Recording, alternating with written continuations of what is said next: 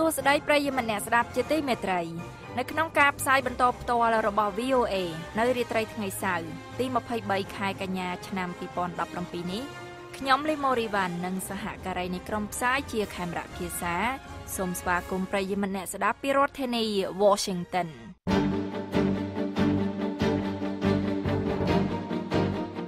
ជាកិច្ចចាប់ផ្ដើមលោកឈឹមសុមេតនឹងជួនដើមរឿងព័ត៌មានសំខាន់ៗនៅវេលាយប់នេះអ្នកតំណាងប្រទេសកម្ពុជាឆ្លៀតវាយបកលើពួកប្រទេសមហាអំណាចខ្លះដែលរិះគន់ពីបញ្ហាសិទ្ធិមនុស្សនិងប្រជាធិបតេយ្យនៅឯមហាសន្និបាតអង្គការសហប្រជាជាតិ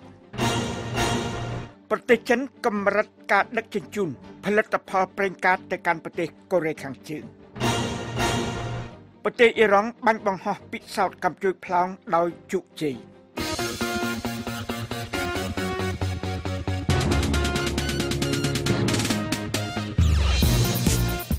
នៅក្នុងការផ្សាយរបស់ VOA នៅរាត្រីនេះយើងមានបទសម្ភាសន៍ភាគទី1ជាមួយលោកបណ្ឌិតឡៅម៉ុងហៃអ្នកវិភាគនៅប្រទេសកម្ពុជាអំពីការបោះឆ្នោតឆ្នាំ2018និងដំណោះស្រាយនយោបាយកម្ពុជាសេចក្តីរាយការណ៍អំពីក្រុមតន្ត្រីរ៉ុកខ្មែរអូស្ត្រាលីទទួលបានការគាំទ្រក្នុងរដ្ឋធានី Washington ហើយនឹងកម្មវិធី Music with Mani and Mori ឬតន្ត្រីជាមួយ Mani និង Mori នៅក្នុងកម្មវិធីលើកនេះយើងខ្ញុំនឹងនាំមកជូនប្រិយមិត្តនៅបទចម្រៀង5បទនៅក្នុងអាល់ប៊ុមមួយចំនួនដែលច្រៀងដោយអ្នកចម្រៀងស្ត្រីដ៏អស្ចារ្យក្នុងរយៈពេល52ឆ្នាំចុងក្រោយនេះលោកអ្នកនាងនឹងបានស្ដាប់បទសម្ភាសន៍សេចក្តីរាយការណ៍និងកម្មវិធី Music with Mani and Mori នេះក្រោយព័ត៌មានអន្តរជាតិដែលផ្សាយផ្ទាល់ដោយលោកឈឹមសុមេតចាសសូមអញ្ជើញលោកសុមេតអរគុណរដ្ឋមន្ត្រីក្រសួងការបរទេសខ្មែរប្រាក់សុខុនបានយកវេទិកាពិភពលោកមួយគឺមហាសន្និបាតអង្គការសហប្រជាជាតិលើកទី72ដើម្បីវាយបកទៅលើប្រទេសមហាអំណាចមួយចំនួនដែលបានរិះគន់ប្រទេសកម្ពុជាពីបញ្ហាសិទ្ធិមនុស្សនិងប្រជាធិបតេយ្យចុងក្រោយនេះនៅឯកិច្ចប្រជុំមហាសន្និបាតប្រចាំឆ្នាំក្នុងបូរីញូវយ៉កប្រាក់សុខុនបានថ្លែងថាការរិះគន់ពីបញ្ហាសិទ្ធិមនុស្សនិងលទ្ធិប្រជាធិបតេយ្យដែលតម្រង់គោលដៅលើប្រទេសកម្ពុជានេះគឺឈលលើផលប្រយោជន៍របស់មហាអំណាចភ្នាក់ងារអង្គការសហប្រជាជាតិក៏ដូចជាអង្គការមួយចំនួនតែប៉ុណ្ណោះរដ្ឋមន្ត្រីការបរទេសខ្មែរប្រាក់សុខុនបានអះអាងថា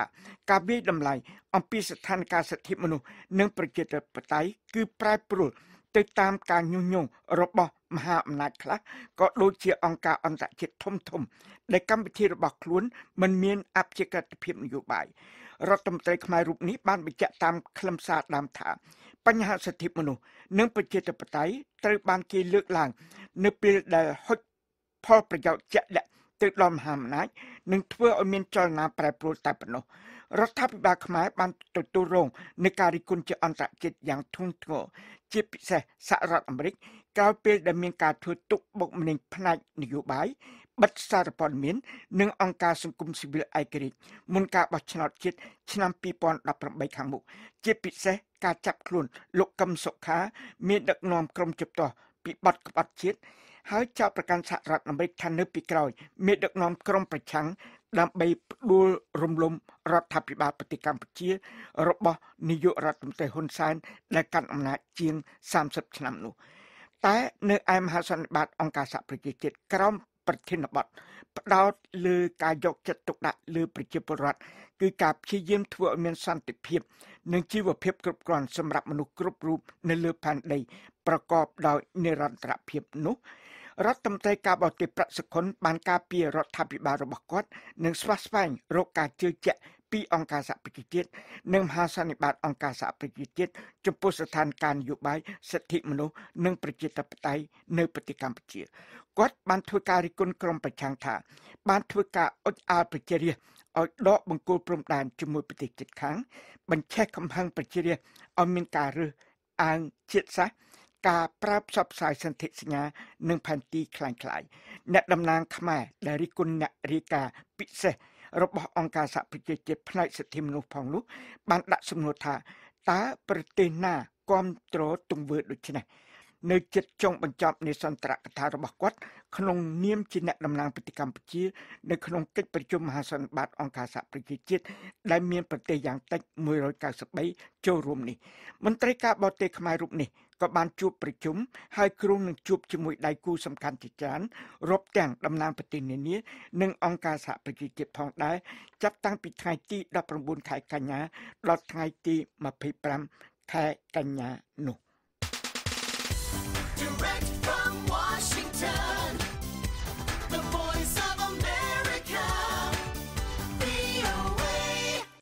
អរលោកអ្នកកំពុងស្ដាប់ការផ្សាយព័ត៌មានដោយផ្ទាល់ពីបន្ទប់ផ្សាយសំឡេងលេខ10របស់ VOA ពីរដ្ឋធានី Washington នៅថ្ងៃសៅរ៍នេះប្រទេសចិនបានប្រកាសថាខ្លួននឹងកម្រិតការដឹកជញ្ជូនផលិតផលប្រេងកាតទៅកាន់ប្រទេសកូរ៉េខាងជើងដើម្បីធ្វើតាមការដាក់ទណ្ឌកម្មរបស់ក្រុមប្រឹក្សាសន្តិសុខអង្គការសហប្រជាជាតិអំពីកម្មវិធីបរមាណូនិងកម្មវិធីអភិវឌ្ឍកំពូលមីស៊ីលរបស់កូរ៉េខាងជើងក្រសួងពាណិជ្ជកម្មចិនបាននិយាយនៅក្នុងសេចក្តីថ្លែងការណ៍មួយលើគេហទំព័ររបស់ខ្លួនថាការដឹកជញ្ជូនប្រេងកាតចម្រាញ់ទៅកាន់ប្រទេសកូរ៉េខាងជើងនឹងត្រូវកម្រិតត្រឹម2លានធុងក្នុងមួយឆ្នាំចាប់តាំងពីថ្ងៃទី1ខែតុលាទៅក្រសួងនេះបានថ្លែងថាការលក់ឧស្ម័នធម្មជាតិរាវទៅឲ្យប្រទេសនេះនឹងត្រូវហាម5ជាបន្ទាន់សេចក្តីថ្លែងការណ៍នេះបាននិយាយថាការដឹកជញ្ជូនប្រេងកាតទៅលក់ឲ្យប្រទេសកូរ៉េខាងជើងសម្រាប់ប្រើប្រាស់ក្នុងកម្មវិធីកំជួចផ្លោងឬសកម្មភាពឯទៀតរបស់ប្រទេសនេះបានត្រូវហាម5ដោយការដាក់ទណ្ឌកម្មរបស់អង្គការសហប្រជាជាតិរដ្ឋាភិបាលក្រុងប៉េកាំងក៏នឹងហាម5ការដឹកវិញ្ញាណភ័ណ្ឌពីប្រទេសកូរ៉េខាងជើងជាបន្ទាន់ដែរវិញ្ញាណភ័ណ្ឌជាប្រភពប្រាក់ចំណូលធំចុងក្រោយបង្អស់របស់រដ្ឋាភិបាលក្រុងព្យុងយ៉ាងនៅក្រៅការដាក់ទណ្ឌកម្មមួយចំនួនដោយអង្គការសហប្រជាជាតិដែលតាមរយៈការដាក់ទណ្ឌកម្មទាំងនេះប្រទេសចិនបានឈប់ទិញឈូងថ្មរ៉ែដែកម្ហូបសមុទ្រនិងទំនិញឯទៀតប្រមាណ 90% នៃពាណិជ្ជកម្មកូរ៉េខាងជើងមានធ្វើជាមួយប្រទេសចិនកិច្ចសហប្រតិបត្តិការបែបនេះមានសារៈសំខាន់សម្រាប់រដ្ឋាភិបាលក្រុងព្យុងយ៉ាងហើយការដាក់ទណ្ឌកម្មថ្មីបំផុតបានបង្កើនគំនាបសង្កត់ខ្លាំងលើប្រទេសកុម្មុយនីសនេះឲ្យបោះបង់ចោលការអភិវឌ្ឍអាវុធបរមាណូនិងកំពូលមីស៊ីលមានវងប្រតិបត្តិការឆ្ងាយពួកមេដឹកនាំចិនបានការពារប្រទេសកូរ៉េខាងជើងជាយូរមកហើយក៏ប៉ុន្តែបានសម្ដែងការតបប្រមល់ខ្លាំងឡើងជាមួយរដ្ឋាភិបាលរបស់គីមយុងអ៊ុន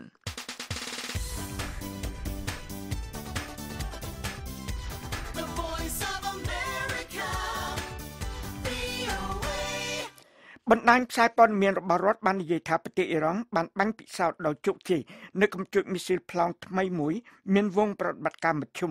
ដែលបានត្រូវបង្ហាញនៅក្នុងក្បួនព្យុហយាត្រាកាលពីថ្ងៃសុក្រ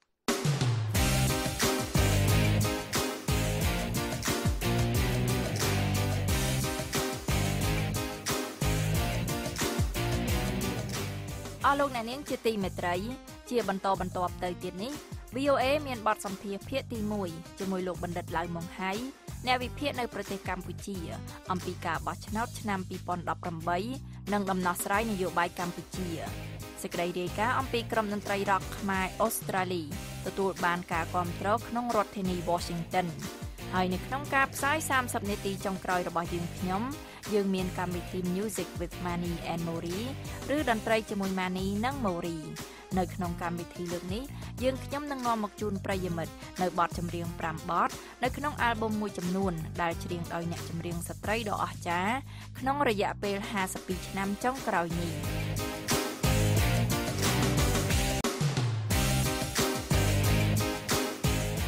អស់លោកអ្នកនាងកំពុងតែស្ដាប់ការផ្សាយបន្តផ្ទាល់របស់ VOA ពីរដ្ឋធានី Washington នៅពេលមានការបង្ក្រាបលើក្រុមប្រឆាំងការរដ្ឋបិទសេរីភាពសារព័ត៌មាននិងសង្គមស៊ីវិលហើយនឹងការប្រឆាំងនឹងសហគមន៍អន្តរជាតិនោះអ្នកវិភាគនៅក្នុងប្រទេសកម្ពុជាគឺលោកបណ្ឌិតឡៅម៉ុងហៃបានអះអាងថាអ្នកនយោបាយកម្ពុជាមិនត្រូវប្រើប្រាស់ការចោទប្រកាន់គ្នានិងការធ្វើទុកបុកម្នេញផ្នែកនយោបាយគ្នាទៅវិញទៅមកហើយនឹងប្រឆាំងនឹងការចង់បានរបស់សហគមន៍អន្តរជាតិដែលបានជួយដល់កម្ពុជាតាំងពីមានកិច្ចព្រមព្រៀងទីក្រុងប៉ារីសទេលោកសុកខេមរានៃ VOA បានសម្ភាសន៍លោកឡៅម៉ុងហៃតាមទូរស័ព្ទពីប្រទេសកម្ពុជាសូមលោកអ្នកនាងស្ដាប់បទសម្ភាសន៍ភាគទី1នៃបទសម្ភាសន៍ដែលមាន2ភាគនេះដូចតទៅបាទលោកដិតបាទនៅក្នុងបរិបទអញ្ចឹងហើយដូចថាខាងគណៈបកជំទាស់ធ្វើកិច្ចការទៅតែងតែជាប់គុកឬក៏ជាប់ច្បាប់អីចឹងទៅត្រូវចោទប្រកាន់អីចឹងទៅដូចលោកកឹមសុខាអញ្ចឹងដូចថាមានការ និយាយអំពីគោលនយោបាយអីធ្វើការទៅតាមប្រជាធិបតេយ្យទៅក៏មានការដាក់ទោសទណ្ឌចោទប្រកាន់លោកអ៊ុំសំអានអីនិយាយពីរឿងព្រំដែនអីចឹងទៅក៏ជាប់គុកអីចឹងទៅឬក៏លោកហុងសុខហួរអីនិយាយពីរឿងព្រំដែនក៏មិនបានដែរហើយដល់ពេលយ៉ាងដូចនេះតើដូចថាការងារដែលបម្រើប្រជាពលរដ្ឋតើគណៈបកទាំងពីរហ្នឹងដូចថាធ្វើទៅហ្នឹងវាមានការប្រទីងបន្ទងគ្នាប៉ុណ្ណាមួយរយៈកន្លងមកហើយទៅមុខទៀតលោកនិតយល់ថានេះជាការមួយដែលនឹងអាចត្រឡប់មកវិញខ្លាំងប៉ុណ្ណាទៅតែចេះគឺដែលឥឡូវនេះគឺដែលដំណើរការហើយនឹងគឺអកប្បកិរិយាមានទៅដល់អញ្ចឹងទៅបាទហើយសកម្មភាពជាក់ស្ដែងរបស់អ្នកដឹកនាំបាទគណៈបកកណ្ដាលអំណាចនេះគឺអញ្ចឹងគឺធ្វើឲ្យ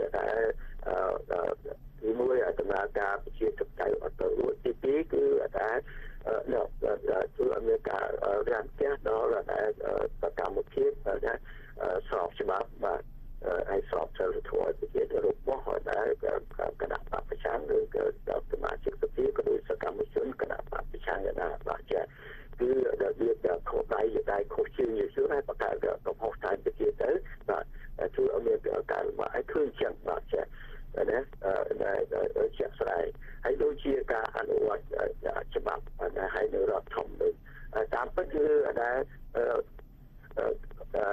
គណៈបកកណ្ដាលអំណាចគឺហើយនៅស្ថាប័នដែលមាននៃការគ្រប់គ្រងដែលបកកណ្ដាលអំណាចក៏ដូចជាដែលមិនបានដែលអនុវត្តណាទីមួយគឺ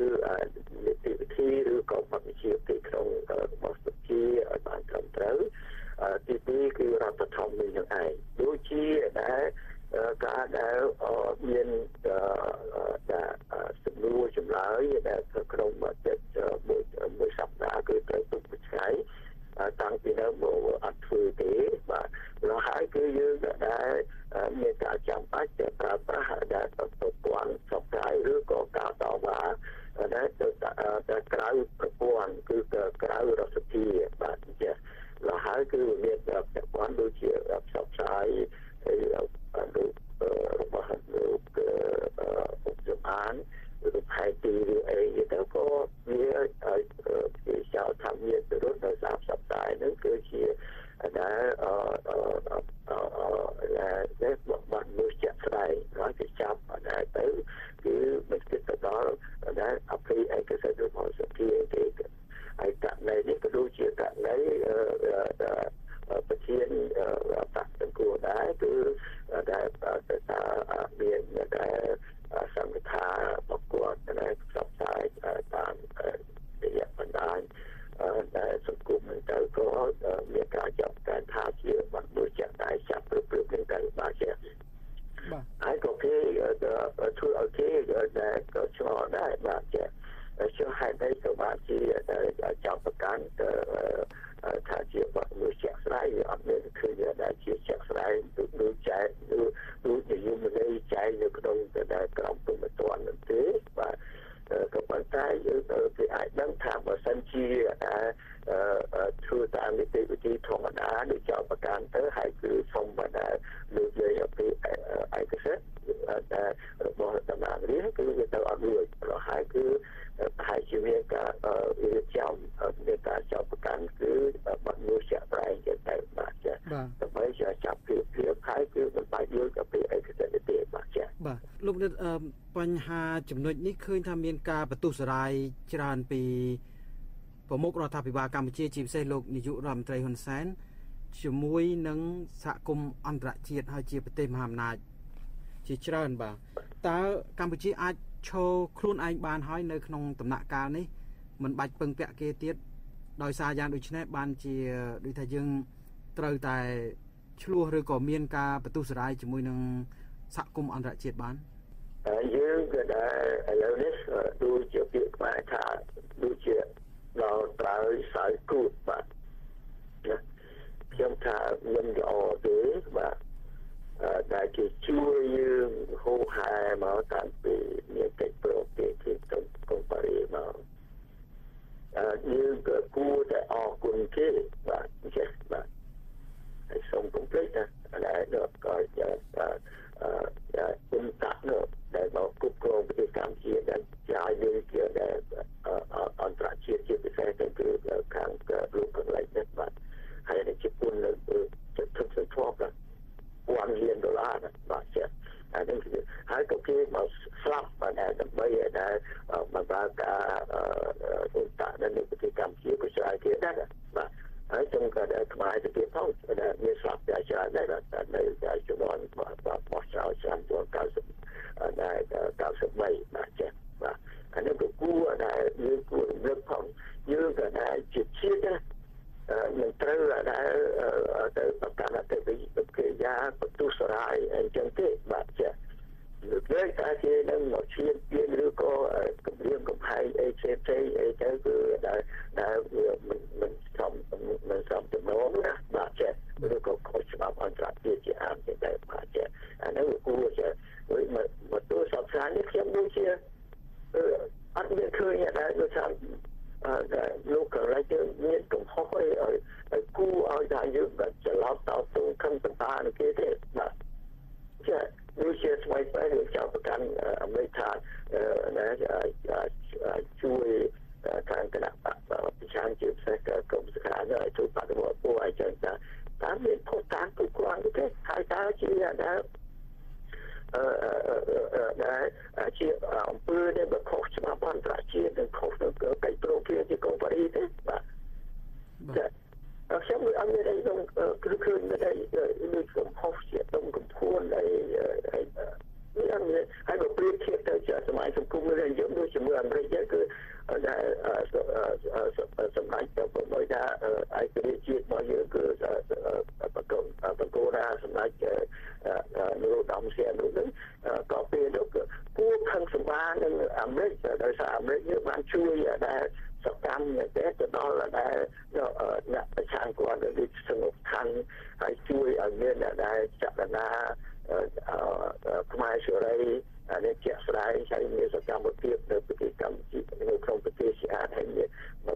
ហើយគឺតាមរយៈប្រទេសជិតខាងដូចជាវៀតណាមខាងត្បូងហើយនៅដែលប្រទេសដែលថៃបាទแล้วก็មានដែលការខុសខិតដែលជួយសកម្មដល់ដែលចលនាខ្មែរសេរីនឹងផងដែរបាទចាអានោះគឺហើយគឺដែលចង់លុំដែលប្រឆាំងនឹងលុំសម្រាប់ដែលសេរីជាអាចក៏ជាខ្ទង់ឆ្នាំ50 supply ណា60 supply នឹងចាបាទដូចជាអាចដូចជាដែលដាក់ឈួនទាំងជួយដាក់ឈួនទៅពីដាក់ឈួនដើម្បីដែលគឺប្រឆាំងនឹងសម្ដេចសីហនុជាអាចឬគឺជាស្រាយដែលជាឥឡូវនេះវាអត់មានដែលសកម្មភាពដូចជាសកម្មភាពពីសហរដ្ឋអាមេរិកនេះគឺដូចជាអត់មានទៅដល់កម្រិតទេបាទតែជាតាមដែលធ្វើទូរឿងការកសែតសារព័ត៌មានអីចឹងគឺមិនមែនជាដែលជំហ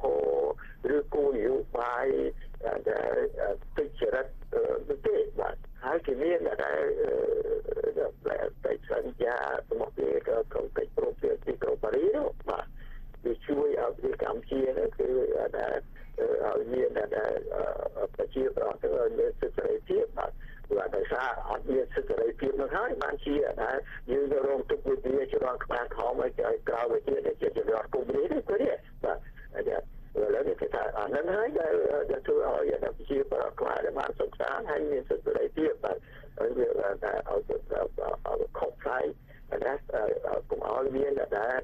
ការដែលដូចជាគេហៅថាគោលនយោបាយនិងដែលការអនុវត្តជាក់ស្ដែងដែលពីមុនមកដែលធ្វើឲ្យប្រជាប្រដ្ឋបានលំបាកវិញទេហើយឲ្យប្រទេសកម្ពុជាខ្ទេចខ្ជាប់ទៅទៀតបាទមិនត្រឹមប៉ុណ្ណេះទេគឺធានានៅឯកភាព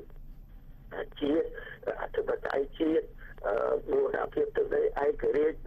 ដូចជាផ្សេងមូលភាពទឹកដីដែលយើងខ្វល់ខ្វាយតាំងពីដើមមកហ្នឹងបាទ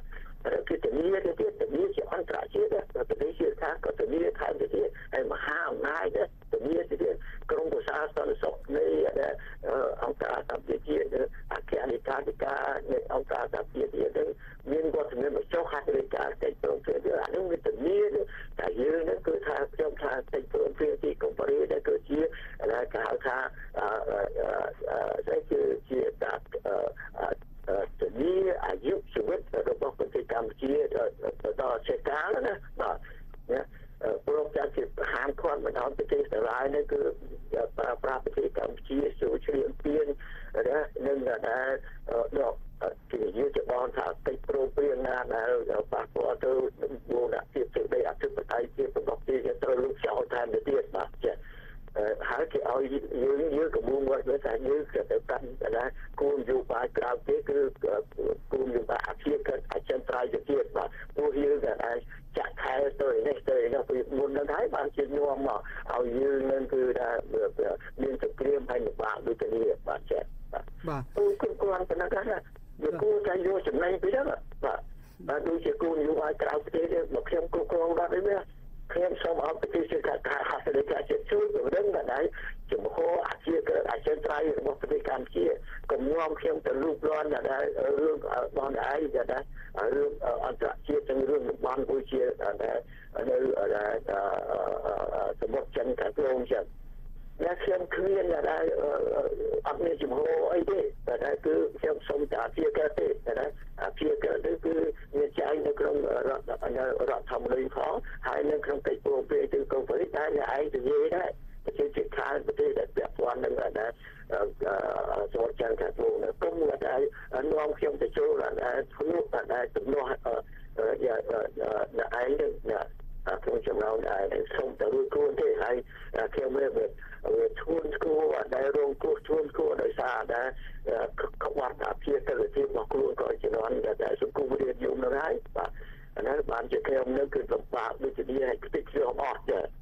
អស់លោកអ្នកនាងទើបតែបានស្ដាប់កិច្ចសម្ភាសន៍ភាគទី1រវាងលោកសុកខេមរានិងលោកបណ្ឌិតឡៅម៉ុងហៃអ្នកវិភាគក្នុងប្រទេសកម្ពុជាអំពីការចង់ឃើញថាអ្នកនយោបាយកម្ពុជាមិនត្រូវប្រើប្រាស់ការចោទប្រកាន់គ្នានិងការធ្វើទុកបុកម្នេញផ្នែកនយោបាយគ្នាទៅវិញទៅមកហើយនឹងប្រឆាំងនឹងការចង់បានរបស់សហគមន៍អន្តរជាតិដែលបានជួយដល់កម្ពុជាតាំងពីមានកិច្ចព្រមព្រៀងទីក្រុងប៉ារីសទីសូមលោកអ្នកនាងរងចាំស្ដាប់កិច្ចសម្ភាសន៍ភាគទី2ដែលជាភាគបញ្ចប់នៅក្នុងកម្មវិធីផ្សាយរបស់ VOA នៅរាត្រីថ្ងៃអាទិត្យស្អែកនេះ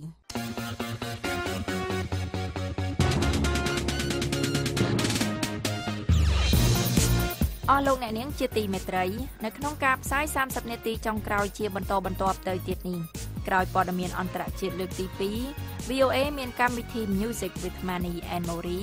ឬតន្ត្រីជាមួយ Mani និង Moriនៅក្នុងកម្មវិធីលើកនេះយើងខ្ញុំនឹងនាំមកជូនប្រិយមិត្តនៅបទចម្រៀង5បទនៅក្នុងអាល់ប៊ុមមួយចំនួនដែលច្រៀងដោយអ្នកចម្រៀងស្ត្រីដ៏អស្ចារ្យក្នុងរយៈពេល52ឆ្នាំចុងក្រោយនេះ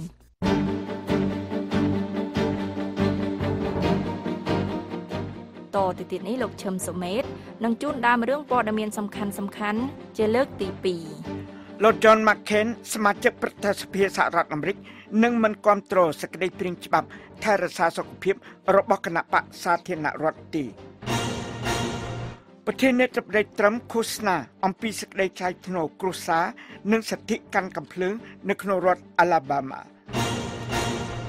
បដិមាករស្ត្រីផ្ដល់ផាសុកភាពក្នុងសង្គ្រាមលោកលើកទី2បានត្រូវសម្ពោធនៅក្នុងទីក្រុង San Francisco រដ្ឋ California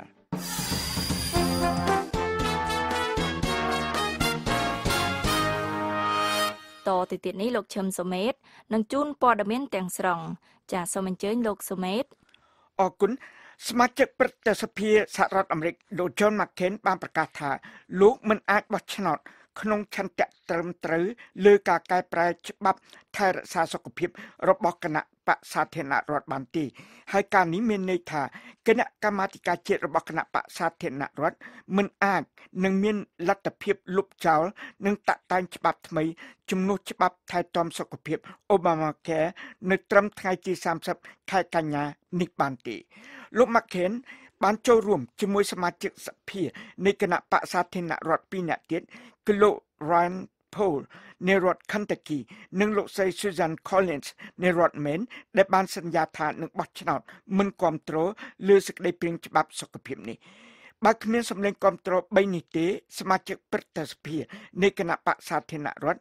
នឹងមិនអាចមានសម្លេងគ្រប់គ្រាន់ដើម្បីអនុម័តសេចក្តីព្រាងច្បាប់ថែរក្សាសុខភាពនេះបានឡើយកាលពីថ្ងៃសុក្រលោក John McCain បានថ្លែងនៅក្នុងសេចក្តីថ្លែងការណ៍មួយថាលោកមិនអាចគាំទ្រសេចក្តីព្រាងច្បាប់នេះដោយមិនដឹងថាតើវានឹងត្រូវចំណាយក្នុងទឹកប្រាក់ប៉ុន្មានថាតើវានឹងប៉ះពាល់ដល់ការបង់ប្រាក់ប្រចាំខែដល់ការធានារ៉ាប់រងលើសេវាថែទាំសុខភាពហើយនឹងថាតើពលរដ្ឋប្រមាណនឹងទទួលបានប្រយោជន៍ឬរងគ្រោះដោយសារតែសេចក្តីព្រាងច្បាប់នេះប្រធានាធិបតីសហរដ្ឋអាមេរិក Donald Trump បានថ្លែងសរសើរកិច្ចខិតខំប្រឹងប្រែងរបស់សមាជិកសភា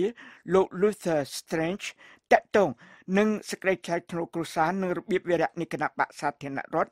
នៅក្នុងការជួបជុំឃោសនាបោះឆ្នោតមួយកាលពីល្ងាចថ្ងៃសុក្រនៅក្នុងរដ្ឋ Alabama នាផ្នែកខាងត្បូងនៃសហរដ្ឋអាមេរិក Trump បានថ្លែងថាលោកនឹងក្លាយជាបុគ្គលដ៏អស្ចារ្យម្នាក់លោកចាត់វិធានការតឹងរ៉ឹងលើឧក្រិដ្ឋកម្មនិងលើបញ្ហាព្រំដែនគាត់បានបន្ថែមថាលោក Strange នឹងការពារវិសោធនកម្មទី2នៃរដ្ឋធម្មនុញ្ញដែលផ្ដល់សិទ្ធិឲ្យពលរដ្ឋអាមេរិកកាន់កាប់កាំភ្លើង Trump បានថ្លែងបន្ថែមថាតកតងនឹងការងារនៅរដ្ឋធានី Washington និងការិយាធិបតេយ្យលោក Luther Strange គឺជាដំណោះស្រាយរបស់អ្នកលោកធ្វើការម៉ត់ចាត់ណាស់ហើយលោកបានបដិញ្ញាចិត្តថានឹងផ្លាស់ប្ដូរជួរដឹកនាំរបស់បុគ្គលមួយចំនួនតូចដែលមានអំណាចធំបំផុតនៅក្នុងប្រទេសអាមេរិកដែលនេះគឺជាពាក្យស្លោកមួយរបស់យុទ្ធនាការរបស់ប្រធានាធិបតីត្រឹមក្នុងការលុបបំបាត់អំពើពុករលួយនៅក្នុងរដ្ឋធានី Washington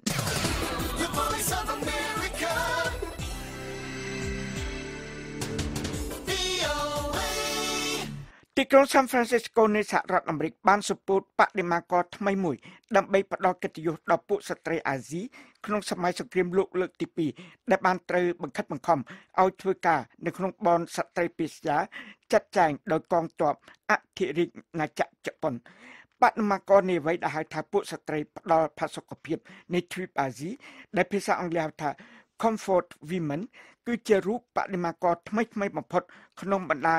បដិមាករបែបនេះរាប់សិបនៅទូទាំងពិភពលោកក៏ប៉ុន្តែបដិមាករនេះជារូបសំណាកទី1នៅក្នុងក្រុមធំមួយនៃសហរដ្ឋអាមេរិកហើយបាននាំឲ្យមានការជំទាស់ពីពួកជនខ្លះក្នុងសហគមន៍ជប៉ុនសហគមន៍កូរ៉េចិននិងហ្វីលីពីននៅក្នុងទីក្រុង San Francisco បានកសាងសំណង់រំលឹកនេះដែលបានត្រូវសម្ពោធកាលពីថ្ងៃសុក្រនៅក្នុងសង្កាត់ Chinatown នៃទីក្រុង San Francisco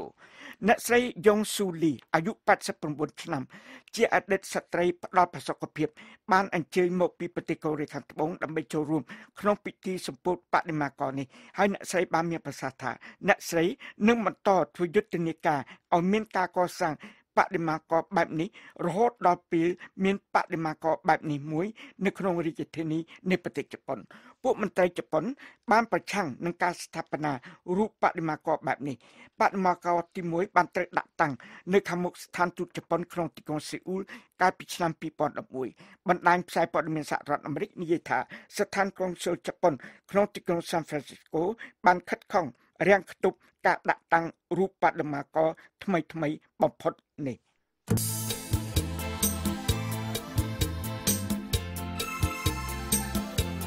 អស់លោកអ្នកនាងជាទីមេត្រីនៅក្នុងការផ្សាយរបស់ VOA នៅព្រឹកស្អែកនេះពីម៉ោង5ដល់ម៉ោង 5:30 នាទីសូមលោកអ្នកនាងរងចាំស្ដាប់សេចក្តីរាយការណ៍ព័ត៌មានថ្មីពីប្រទេសកម្ពុជាពីតំបន់អាស៊ីនិងពីជុំវិញពិភពលោក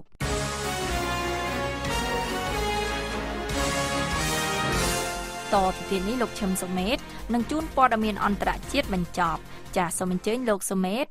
អរគុណអ្នកជំរះបញ្ជីម្នាក់របស់រដ្ឋាភិបាលសហរដ្ឋអាមេរិកបានបន្ទោសការចាត់ចែងផែនការវឹកវើនិងការធ្វើប្រហាររបស់សហរដ្ឋអាមេរិកថានាំឲ្យកងកម្លាំងរដ្ឋាភិបាលអាហ្វហ្គានីស្ថានគ្មានសមត្ថភាពក្នុងការបញ្ជៀសកុំឲ្យមានការគំរាមកំហែងក្នុងប្រទេសអាហ្វហ្គានីស្ថាននិងក្នុងការរារាំងមិនឲ្យមានការបង្កើតកន្លែងសុខសាន្តជាថ្មីរបស់ពួកភេរវជន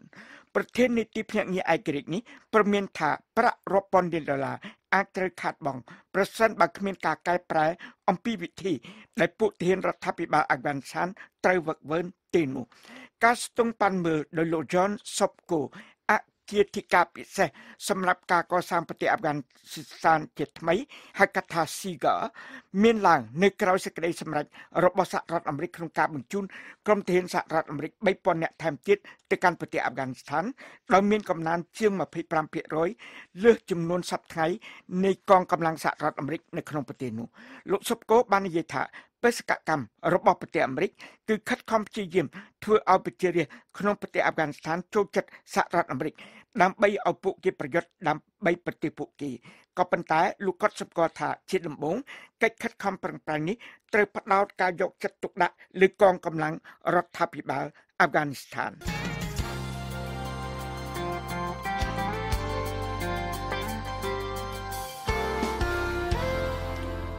បណ្ដាញផ្សាយព័ត៌មានរបស់រដ្ឋបាននិយាយថាប្រទេសអ៊ីរ៉ង់បានបាញ់ពិសោធន៍ដោយជោគជ័យនៅកំពូលមីស៊ីលប្លង់ថ្មីមួយមានវងប្រតិបត្តិការមធ្យមដែលបានត្រូវបង្ហាញនៅក្នុងក្បួនព្យុហយាត្រាកាលពីថ្ងៃសុក្រ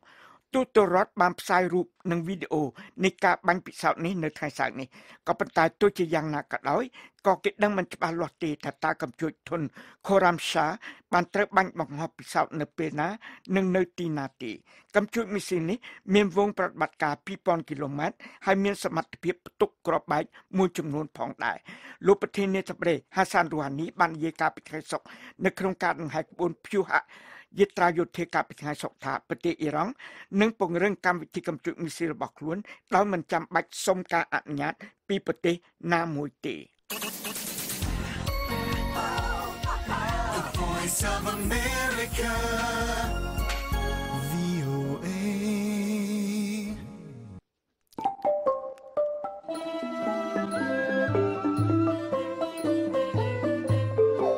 កម្មវិធីផ្សាយរបស់ VOA នៅវេលាយប់នេះចប់តែត្រឹមនេះក៏ប៉ុន្តែលោកអ្នកនាងនៅអាចស្ដាប់ឬអានព័ត៌មានរបស់ VOA ឡើងវិញបានតាមរយៈគេហទំព័រដែលមានអាសយដ្ឋាន khmer.voanews.com ហើយនៅព្រឹកស្អែកនេះសូមលោកអ្នកនាងរងចាំស្ដាប់ការផ្សាយបន្តផ្ទាល់របស់ VOA ពីម៉ោង 5 ដល់ម៉ោង 5:30 នាទី